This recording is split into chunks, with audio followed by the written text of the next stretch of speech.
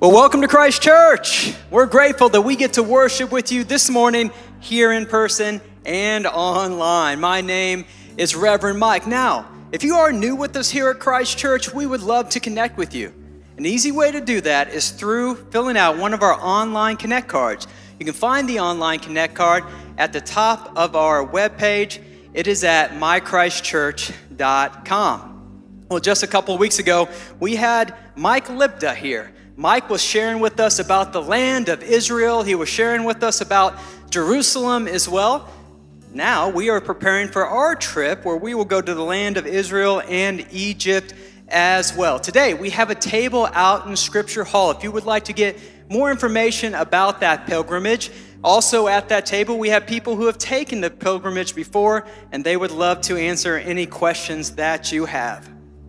In just a couple of weeks, our Building Bridges group is going to have a soul food lunch. They're going to have barbecue. They're going to have a great speaker there. And also, it's just going to be a time to build relationships. If you're interested to find out more, you can go to mychristchurch.com/events. Well, last week, we had our first ever student conference, and God moved in some incredible ways. We have a video to show you. Take a look.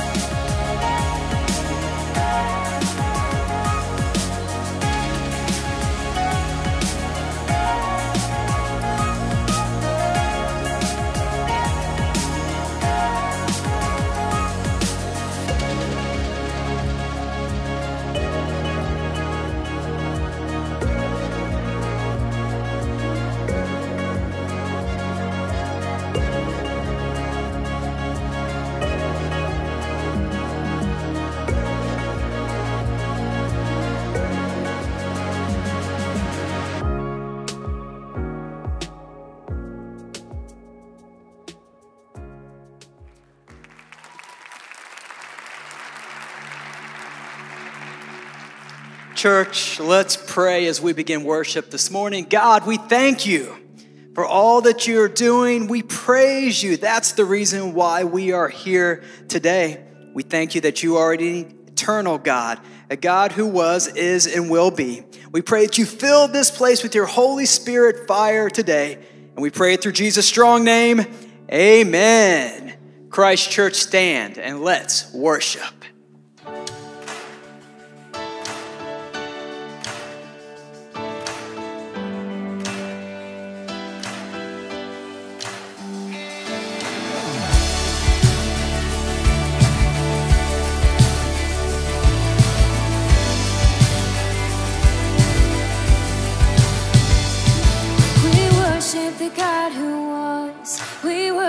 The God who is, we worship the God who evermore will be. He opened the prison doors, he parted the raging sea. My God, He holds a victory. Yeah. There's joy in the house of the Lord. There's joy in the house of the Lord today. And we won't be quiet. We shout out your praise. There's joy in the house of the Lord. Our God is surely in this place. And we won't be quiet. We shout out your praise. Shout out your praise. We sing to the God who heals. We sing to the God who saves. We sing to the God who always makes a way. 'Cause He hung up on that cross and He rose up from that grave. My God still rolling stones away. There's joy in the house of the Lord. There's joy in the house of the Lord today. And we won't be quiet. We shout out your praise. There's joy in the house of the Lord. Our God is surely in this place. And we won't be quiet. We shout out your praise. 'Cause we were the beggars, and now we're royalty. We were the prisoners, and now we're running free. We are forgiven, accepted, redeemed by His grace. Let the house of the Lord sing praise. 'Cause we were the beggars, and now we're royalty. We were the prisoners, and now we're running free. We are forgiven, accepted, redeemed by His grace. Let the house of the Lord sing praise. There's joy in the house of the Lord. There's joy in the house of the Lord today. And we won't be quiet. We shout out your praise. There's joy in the house of the Lord. Our God is surely in this place. And we won't be quiet. We shout out your praise. There's joy in the house of the Lord. There's joy in the house of the Lord today. And we won't be quiet. We shout out your praise. There's joy in the house of the Lord. Our God is surely in this place. And we won't be quiet. We shout out your praise. We shout out your praise.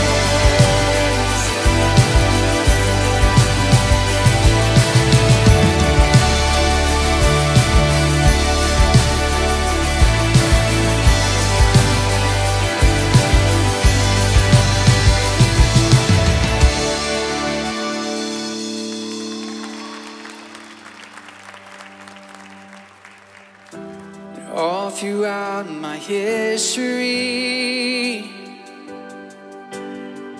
your faithfulness has walked beside me.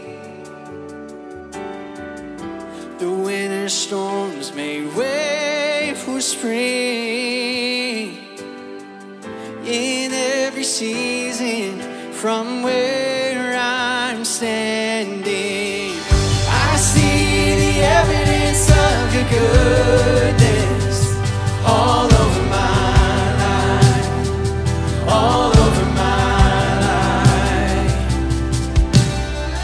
I see your promises in fulfillment all over my life, all over my life. Help me remember when I'm weak,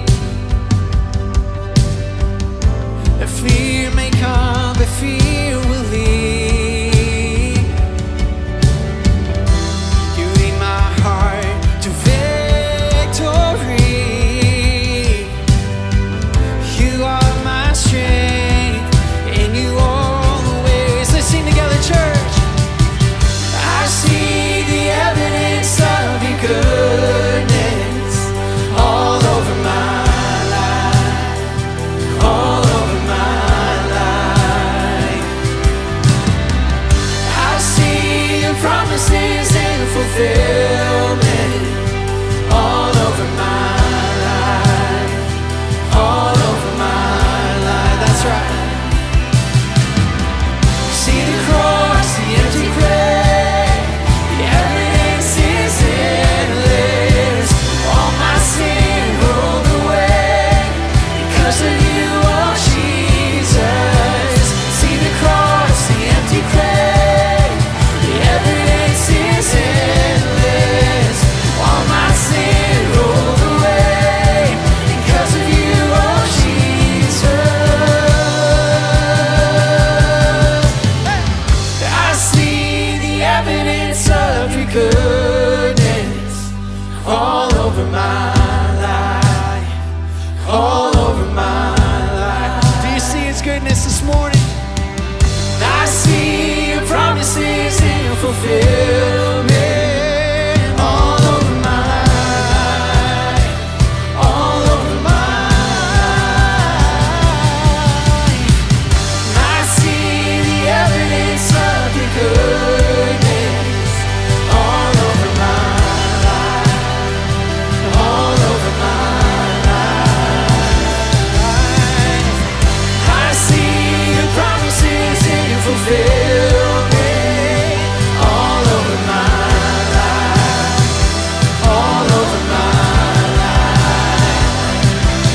Oh, why should I fear? For the evidence is here. Oh, why should I fear? For the evidence is here.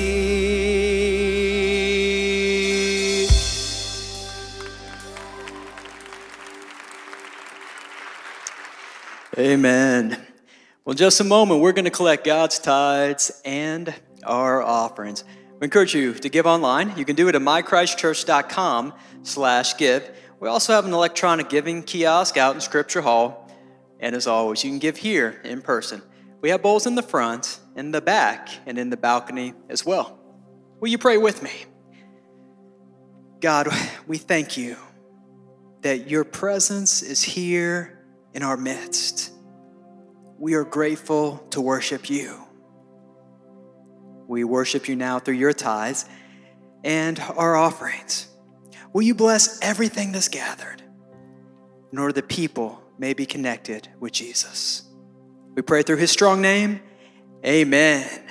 You may now bring God's tithes and your offerings.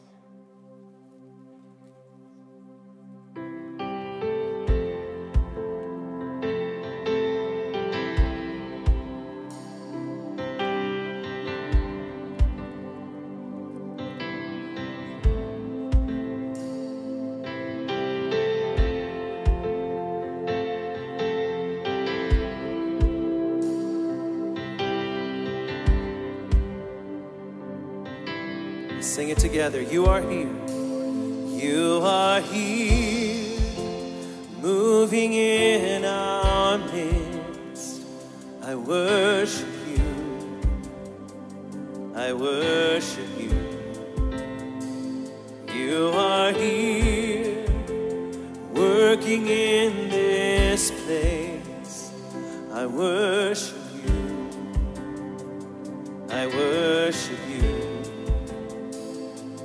You are waymaker, miracle worker, promise keeper, light in the darkness, my God, that is who you are. You are waymaker, miracle worker, promise keeper, light in the darkness, my God, that is who you are. You are here, touching every heart. I worship you. I worship you. You are here, healing every heart. I worship you. I worship you. You are here,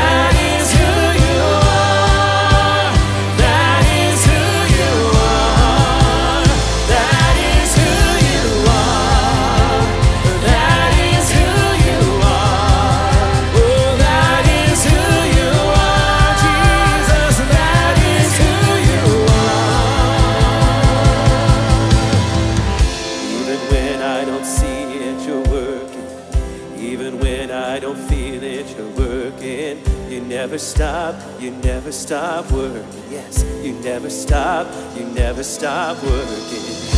Even when I don't see it, you're working. Yes, even when I don't feel it, you're working. You never stop working. You never stop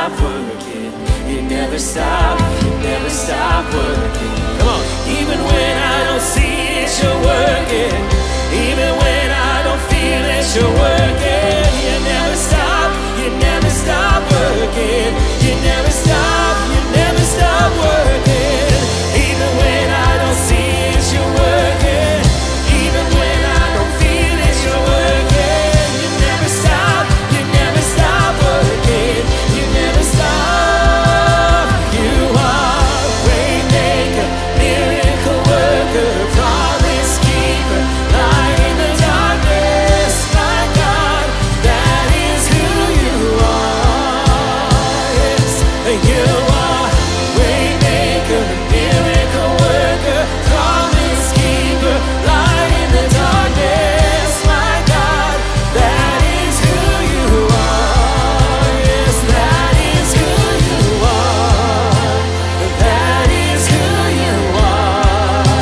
That is who you are. That is who you are. That is who you are.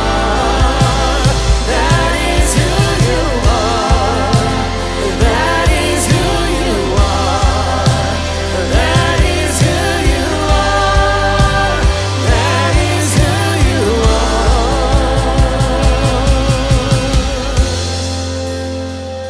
Thank you, Jesus.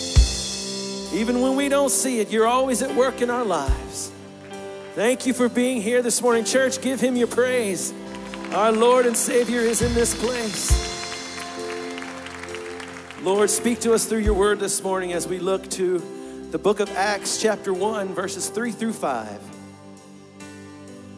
During the 40 days after he suffered and died, he appeared to the apostles from time to time, and he proved to them in many ways that he was actually alive, and he talked to them about the kingdom of God.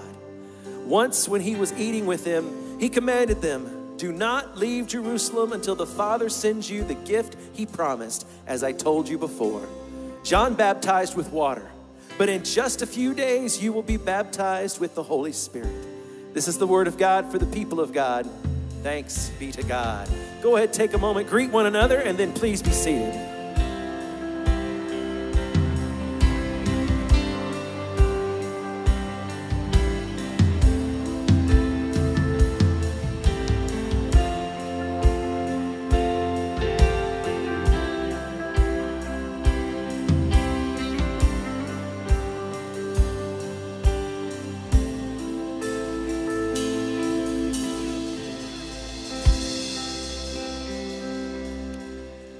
God is good all the time.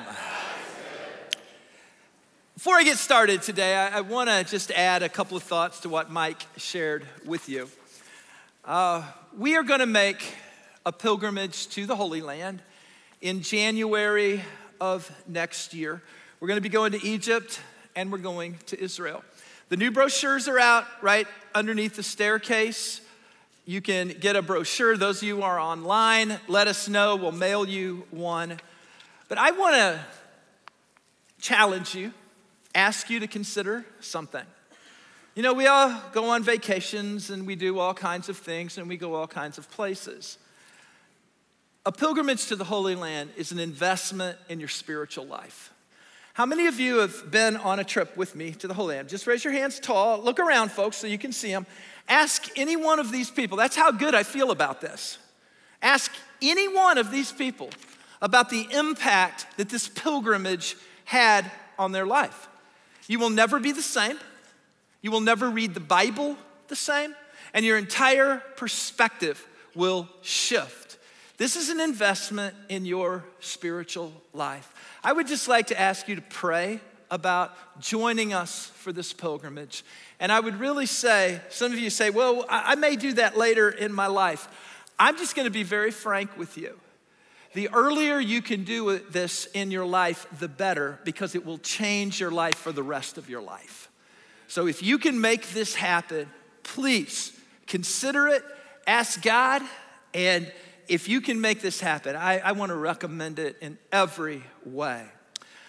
All right, we're kicking off a new series today. When you live in a log cabin, like Melissa and I do, string trimmers are an important part of your life. Now, you might call them weed eaters, but weed eater is actually a brand. A string trimmer is what we have. It's like we call tissues Kleenex, but Kleenex is actually a brand. We call soft drinks Cokes, but Coke is actually a brand. String trimmers are really important out in the woods, and you need a string about the width of my little finger because there's some nasty stuff out there. Everything in my cabin competes for my cabin.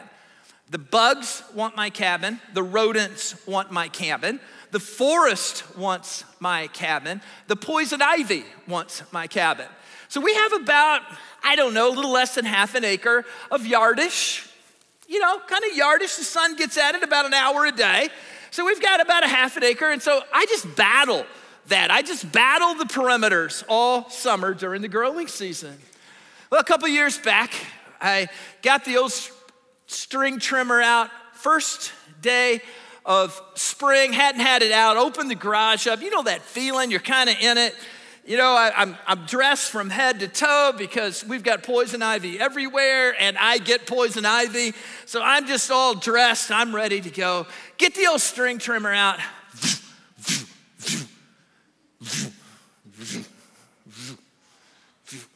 And before long, I've been there maybe 30 minutes and there's not much work happening.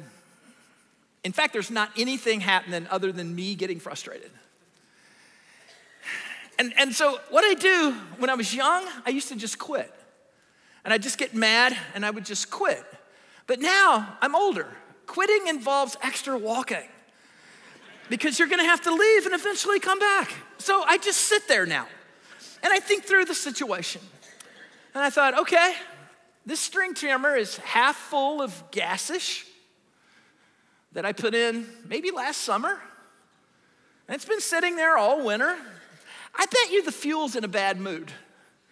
And I bet you my fuel's bad. And so I thought, let me give it a shot. So I took it to the country recycling place. I poured it on the ground. And I let it all drain out of my gas tank. And I got some good hot fuel, threw a little bit of that 2-cycle oil in there, spun it all up, took a whiff. Let me tell you something, man, that stuff was hot. Poured it in that weed eater, shot that button about 6 times, fired that thing up, and in 30 seconds, that thing ran like new. My weed eater was fine. My string trimmer was fine. Just had bad fuel. I firmly believe a lot of Christians have just gotten used to bad fuel. I think a lot of Christians have just gotten used to their engines not starting. Or when they do start, they just sputter the whole time. I think a lot of Christians have gotten used to not getting much done for the Lord despite their good intentions. So the question is, if God has some hot gas available for our spiritual motors, do we want it? Do we really? Because you do understand that once my string trimmer started, I had 3 hours of misery ahead for me. I was in there fighting the woods for 3 hours. If God really had something incredible for you, if God wanted to super fuel you, would you want it? In this Acts series, we're gonna look at what it would take to get our Jesus engines fired up. What's it gonna take to get the bad fuel out, to clean things up, to get the good fuel in? And what's it gonna take to get running on all cylinders? And once we are, what's God expect us to do? Acts is a sequel to the Gospel of Luke. We know that the Greek is excellent and the style is identical. Acts is part 2, Luke is part 1. Luke was Paul's personal assistant. He's an eyewitness to some of the events. He witnessed others. He shifts in and out of second and third persons. Main character of Acts is the Holy Spirit. The theme is the spread of the gospel of Jesus Christ. And when you get down to the end of Luke, it kind of ends oddly. Peter is staring into an empty tomb wondering what's happened. We really want Peter to do better than that. But he's not. He's staring into an empty tomb wondering what happened. Then Luke shifts to a conversation between a risen Christ and two discouraged disciples who are headed out of town. And when Jesus breaks bread, they recognize him, and it said their hearts were strangely warmed. Clearly, things are heating up. Jesus then charges the disciples to take the gospel to all nations. They had to wonder how they were going to do that. He promises the Holy Spirit, and then he's taken up into heaven. Luke concludes with the disciples all back in Jerusalem with great joy and anticipation. So Acts opens up with the only 120 Christians in the world meeting together in an upper room. And I love their strategy. Their strategy is to stick together, worship God, be obedient to Jesus, and just see what happens. Guys, this is still a good strategy. Just worship God, be together, live in obedience to Jesus. Just see what happens. I hope there's anticipation when you come to church, just to see what's gonna happen. You could have been anywhere today. You don't have to be worshiping with us online. You don't have to be here live. You could have done anything.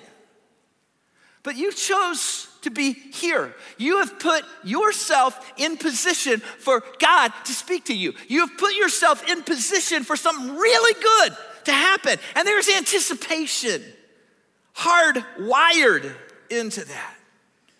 Verse 1, dear Theophilus, we don't know if Theophilus was a person or kind of a pseudonym, but Theos, God, Philos from Phileo, so friend of God, lover of God, Theophilus, lover of God. My historical hypothesis is Theophilus is not the guy's real name, but he is writing to a Roman official. He writes to kind of let him know what happens after Luke. He presents Christianity in the best positive light to the Romans because we're about 35 years after the reported events here by time we know that Acts shows up. So the Romans have started persecuting Christians. Clearly, Luke's not trying to make things any harder for them. And then he's also arguing that the church is literally carrying on the ministry of Jesus. You know, we often hear that the church is the body of Christ, and we think of that metaphorically. But actually, it's not a metaphor. It's literal. We are the presence of Christ on the earth until Christ returns. He left it with us. He left it with us. We are the hands, we are the feet of Christ on the earth. Dear Theophilus, in my first book, I told you about Jesus did and what he taught. Verse 3, during the 40 days after his crucifixion, Jesus appeared to the apostles and proved he was alive. At one of the meetings, at a meal, he said, do not leave Jerusalem until the Father sends you what he promised. 40 days is a common measure of biblical time. It can mean 40 literal days or kind of like more than a month, less than 6 weeks. But I like 40 days here. Luke reports that Jesus made numerous appearances. This would be after he is crucified and dead, after the resurrection, before he ascends, went up to be with God. There is a block of time, 40 days, and during that time, Jesus appeared a lot. And if Luke doesn't seem to be working real hard to prove this, it's really simple as to why. Because plenty of people would have still been living when this came out who saw it with their own eyes. When you got eyewitnesses, you don't have to go out of your way to prove something. You got people that were there, people that saw it. They're collaborating witnesses in this. So Luke's not working real hard to prove Jesus was alive because people saw it, and you can still ask them. And Jesus told the disciples to stay in Jerusalem until the Father sends what he promised. Obviously, the disciples are free to go anywhere they want. They're free to do anything they want. But Jesus is saying, if you want everything God has for you, you need to stay here. And you need to stay until God's promise is fulfilled to you. Likewise, we can all go anywhere we want. We can do anything we want with our time and with our resources. You don't have to attend Sunday worship. You don't have to come to Bible study, going deeper on Wednesday. You don't have to be in a Connect group. You don't have to read the Old Testament with us this year. You don't have to serve others. You don't have to witness. You don't have to tithe. But if you want everything God has for you, we must live in obedience. Living in obedience puts us in position to receive everything God has for us. Verse 5, John baptized with water, but in a few days, you will be baptized with the Holy Spirit. There's no way that anybody had any idea what this meant. There's no way. Now, everybody knew what John's baptism was, but this baptism of the Holy Spirit, there's no way they could have known. John the Baptist is the first prophet Israel have seen in 400 years. Does anybody remember a time in your life when you heard your first good preacher? You know, a lot of people kind of grew up in churches and stuff where, you know, there was faithful preaching, but maybe not riveting preaching. And when they hear their first really good preacher, it's kind of like this thing they'll never forget. Well, John the Baptist is like the first good preacher Israel had seen in 400 years. This dude lights it up. This guy would have been viral. I mean, nobody was doing what he did. So John is not just preaching, but he's holding invitations and he's baptizing people. Jews didn't believe they needed to be baptized. They were descendants of Abraham. And they believed that if a Gentile wanted to become a Jew, they called that a proselyte, they needed to be baptized, but they didn't believe that Jews needed to be baptized. John the Baptist argued that if we claim to be God's people, we must individually repent of our sin. Not just once a year on the Day of Atonement. We must individually repent of our sin, which is kind of pouring out the old gas. We must be baptized, which is pouring in the fresh gas. And we need to offer evidence of our repentance by changing the way we live, which is letting the motor run. John heated things up. But Jesus promised, even as good as that all was, things were gonna get even better. Things are gonna get even better. There is optimism hardwired into Christianity. Christians should be the most optimistic people on earth. It should be a defining characteristic of people of God. We believe that our sins can be forgiven. We believe lives that were destroyed can be restored. We believe that purpose and peace can be found in this life.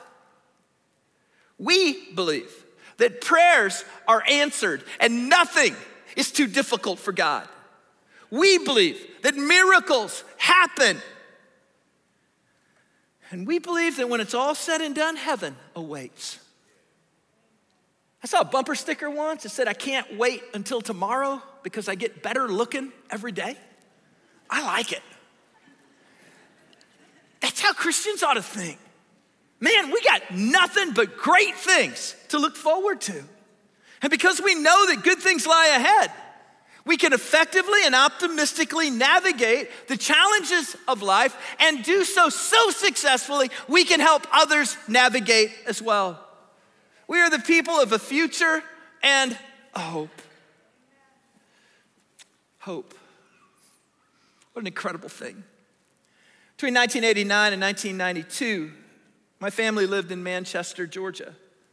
Zach was 5, Lydia was 1, Melissa and I were younger. We had heard God's call. We left everything we knew to follow Jesus in the ministry. I enrolled in seminary at Emory University in Atlanta. I served two churches, the St. James and Colebet Springs United Methodist Church. The biggest of the churches was St. James. Colebet Springs had 6 people on my first Sunday. I brought 4.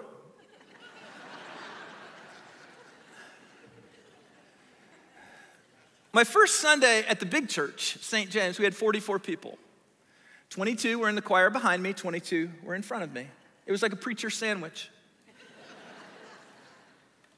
I'd say it took about 25% of the capacity of the sanctuary. So if you could kind of imagine a sanctuary this size, we would have had one section with some people in it. It was just kind of depressing. And on my very first Sunday, we had those 44 people. I was there 3 years. That's as good as it ever got.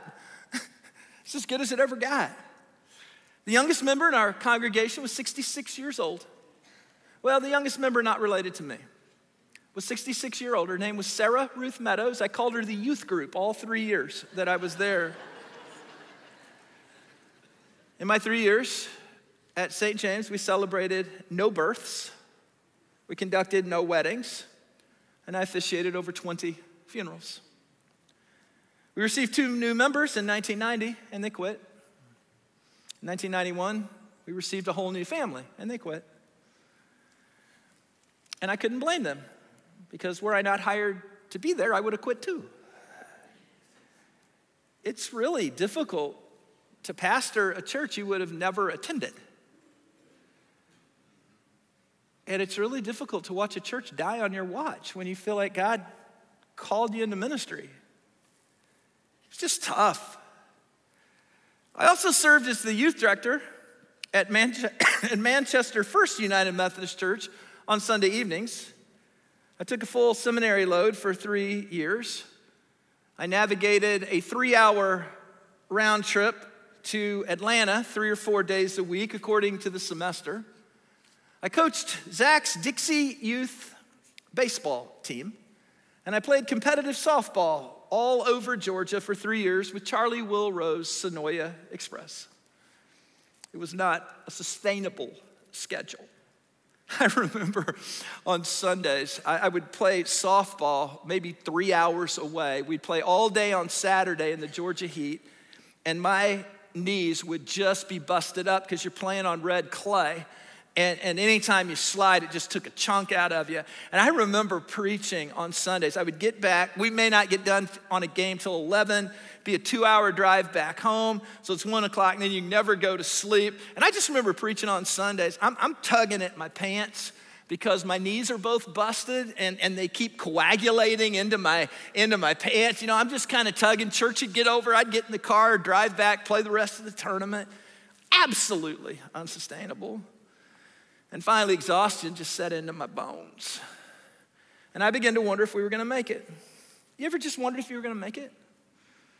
You ever think to yourself, you wouldn't bet on yourself? Yeah, that's where I was.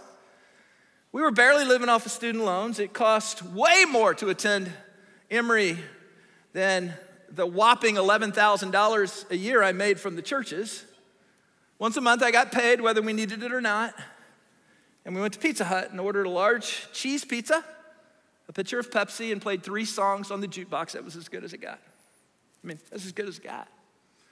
We did play Bob Seger Turn the Page every month, which was better than it could have been, but it was still as good as it got. My last year, I suffered a series of kidney stones. As we neared the home stretch, we were running on flickers and faith and fumes. On a lot of school nights, I wouldn't get home till after 11. And I often could not remember making the drive. Have you ever done that? You just do not remember making the drive. But I always remember that when I turned into that Manchester Mill Village, and I pulled into the driveway of our parsonage at 16 Johnson Avenue, Melissa would always have a candle burning in the window, always. And I couldn't wait to see that candle. It wasn't just a candle, it was hope with a wick. It reminded me that this weary season would not last forever. It reminded me that God had called us into this, and if he called us into this, he was going to get us through it. And it reminded me that God had better things ahead, and better things sounded really, really good. Maybe you're running on flickers and faith and fumes right now. And maybe God sent me here today to tell you this weary time will not last forever. God has you. God has your situation. It's going to be all right. It's going to be all right. The simple anticipation of better days is the stuff of hope. And that's what Jesus gave to his disciples who had been through so much in such a short time. In a few days, you will be baptized with the Holy Spirit. Verse 6-8, the apostles asked Jesus, when are you going to free Israel and restore our kingdom? And Jesus said, God sets those dates, and they're not for you to know. But when the Holy Spirit comes upon you, you will receive power. Can I paraphrase what Jesus said to the disciples? You boys are dumber than a bag of hammers. But when the Holy Spirit comes, all that's going to change. You don't get it now, but when the Holy Spirit comes, you will. Right now, you think I came for our time, but you will understand I came for all time.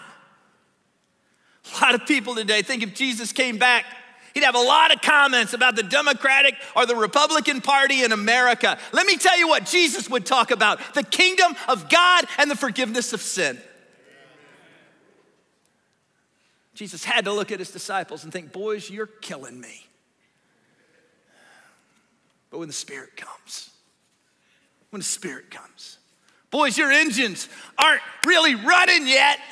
Oh, they sputter, and every now and then maybe I can get them started, but there's some sizzling, hot, new gas coming your way real soon, and things are gonna change. And he says, and I will give you power to tell people about me everywhere in Jerusalem, Judea, Samaria, and the ends of the earth. The power of the Holy Spirit at Pentecost gave the first Christians the ability to effectively and vocally be witnesses to Jesus Christ, period. Read it. That's what Jesus promised. When the Spirit comes, you will have the power to be witnesses to me, vocally. You may say, Pastor, I disagree. You don't have to say anything to be a witness, you just have to live for God. Okay? If that's your position, may I humbly ask a question? How many people did your undercover witness lead to Christ last year? Or the year before? Or the 10 years before that? When my dad was a young pastor, he suggested that his country church needed to go to the big city, which was Pinckneyville, Illinois. And they needed to witness in the streets, witness in the schools, and go to the bars and share the good news of Jesus. One of his church leaders couldn't tell the difference between that and the worst idea he had ever heard. And the inevitable conflict that emerged, he told Dad everything wrong about Dad's plan. And Dad looked at him and said, what is your plan for reaching this region for Jesus Christ? And the guy said, I don't have one. And Dad said, I like mine better.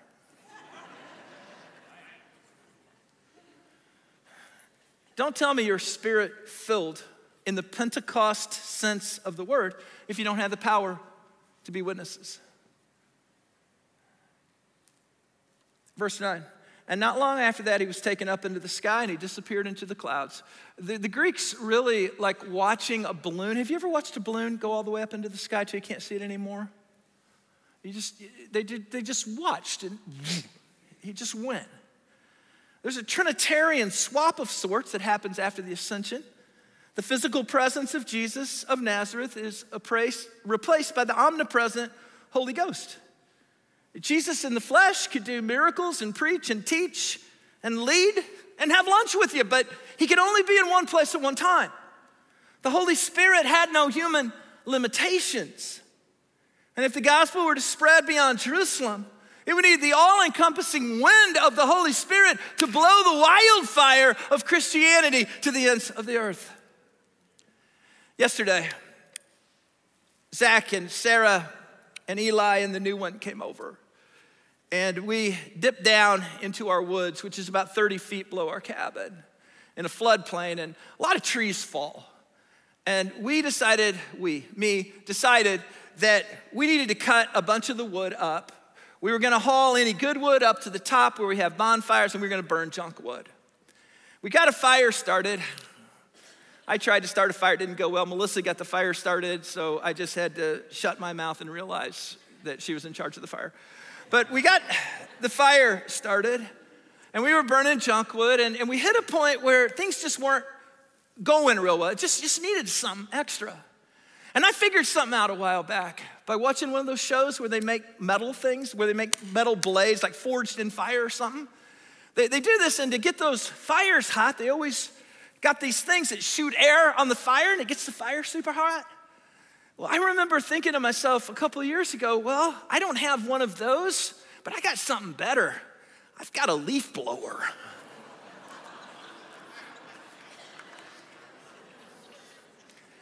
Let me tell you something. You've never lived until you've had a bonfire and a leaf blower in your hands.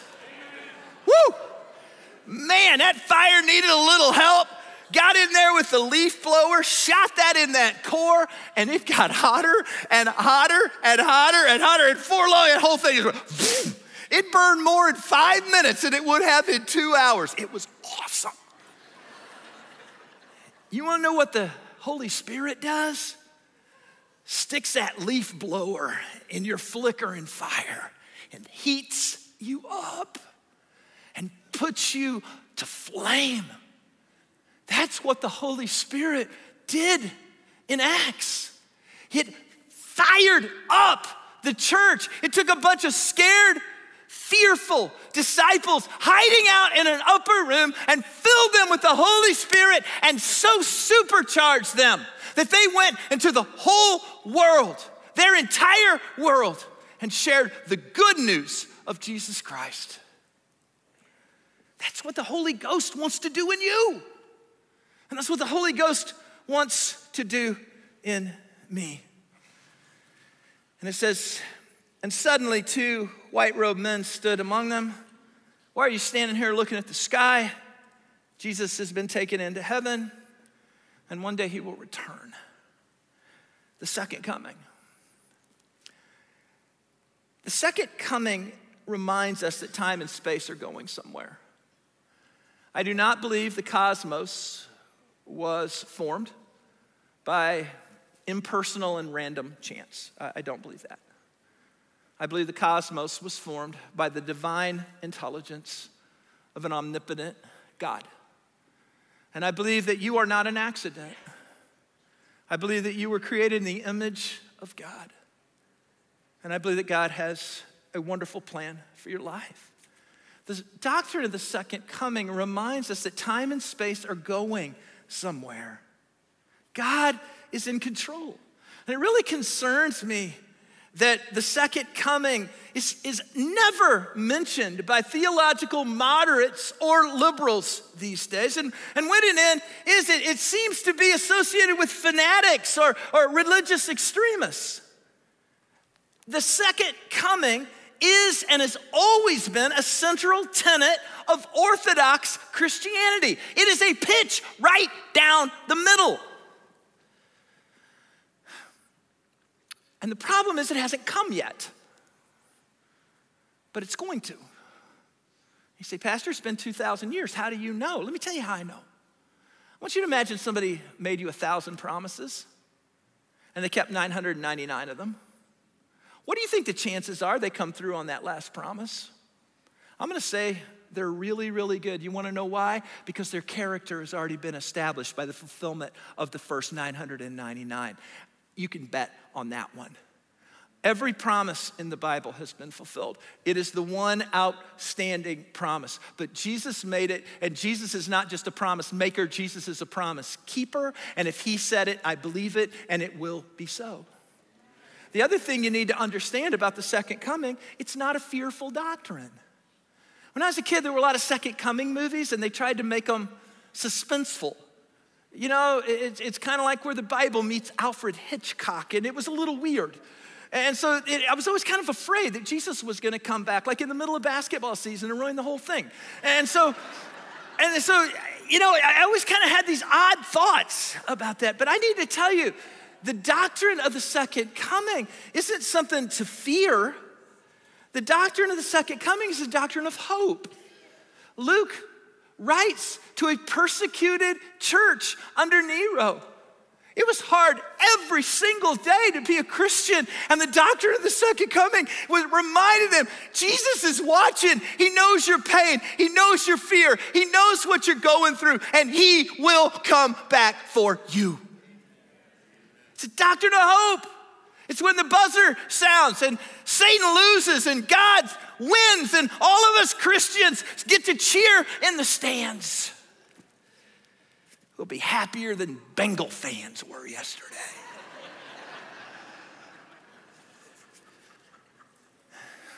And that brings us back to that candle in our parsonage so long ago. If you've ever spent much time in central Georgia, you know how hot it gets in the summer. Sometimes that candle just be burning brightly. And sometimes in the summer, unless it had the window open, man, the humidity and the breeze was just trying to suffocate that candle. Sometimes it may feel like our Christian light is just barely flickering. And maybe sometimes it is. But what if our lights were designed to burn much, much brighter?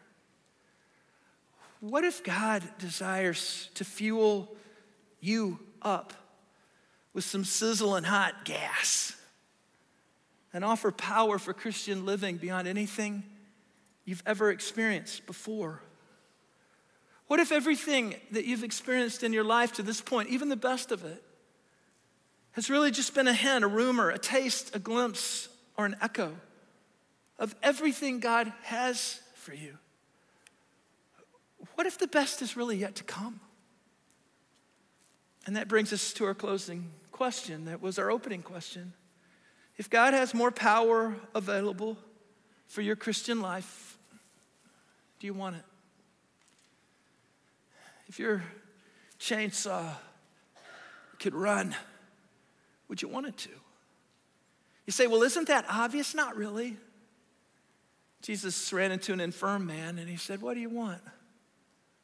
And the idea was anybody would have said, well, that guy wants to be healed. And Jesus kind of said, well, do you? You do realize if you're healed, you're going to have to get up and do something. You do realize if you're healed, there's going to be a little bit of responsibility required from you. You do realize if your chainsaw works, somebody may occasionally expect you to cut down a tree. Sometimes it's pretty easy having a broken chainsaw. You don't have to do anything. I'd sure be getting a lot done if it wasn't for this chainsaw. What if God has more for you than you've ever imagined? And what if it's available through the power of the Holy Spirit right now? Would you want it? Would you want it? I'm going to invite you to join me over these next few weeks into Acts. I'm going to invite you to open up your heart as we testified to with these red stones at Christmas. Remember the red stones? They were a commitment that you want to be everything God's created you to be, that your heart's open to God. Red stones are here. If you haven't done this yet, the jar's here. Every stone in that jar, somebody, one of you, put that in there. That's your stone. If there's some other stones on top of it, it's because God's answered some prayers since then.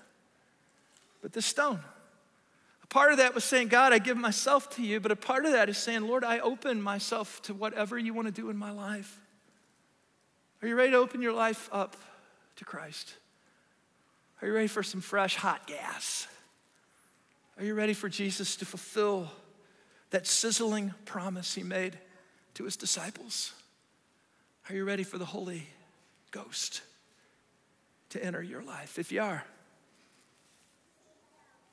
See you next Sunday. Stay open and just see if the best days of your life aren't still to come. Let's pray. Great and mighty God, you're so incredible. We confess, dear Lord, that sometimes it's just pretty easy thinking our chainsaws don't work.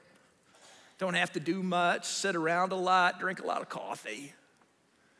But Lord, you didn't create us to be powerless. When Jesus left this world, he told his disciples before then, it's going to be better off for you boys that I leave because the Holy Spirit's going to come. Dear God, we open our hearts to what you have for us. We're going to tarry in Jerusalem until the Holy Spirit comes upon us. And we can't wait to see what you're going to live, what you're going to do in our lives. So may we live in hope and anticipation of the great about to be that was promised by Jesus in the form of the Holy Spirit. We prayed in Jesus' strong name, and all God's people said, amen.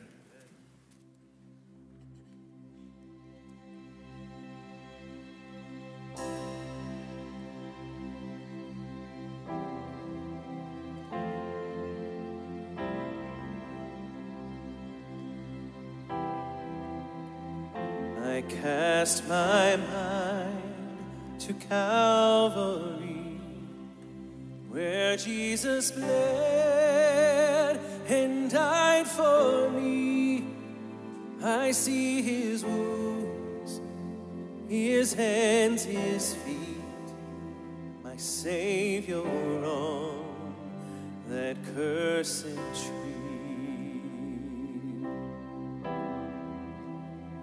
His body bound and drenched in tears, they laid him down in Joseph's tomb, the entrance sealed by heavy stone, Messiah still and all alone. Let's sing it out, church.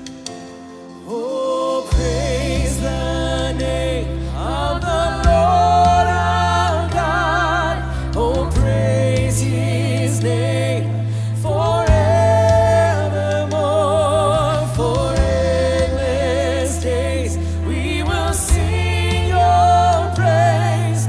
Oh, Lord our God.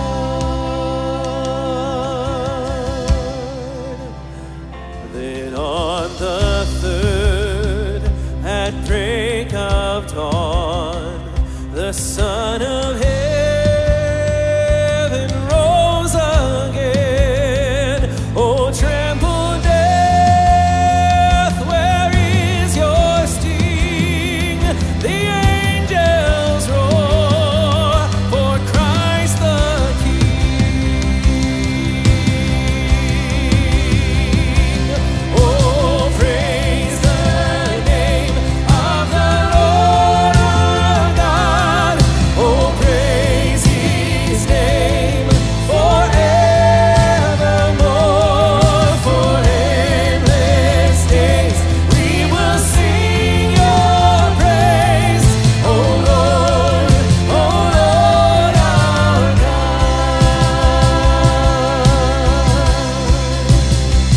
We shall return in robes of light.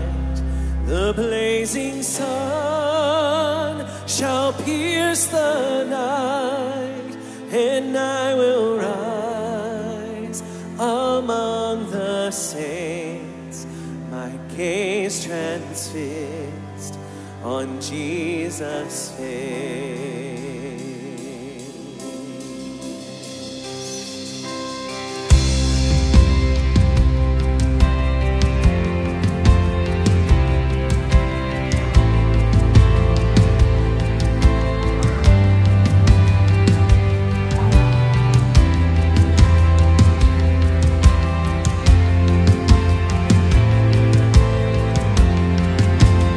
It's a mighty chorus together. Let's sing it out. Oh, praise the name.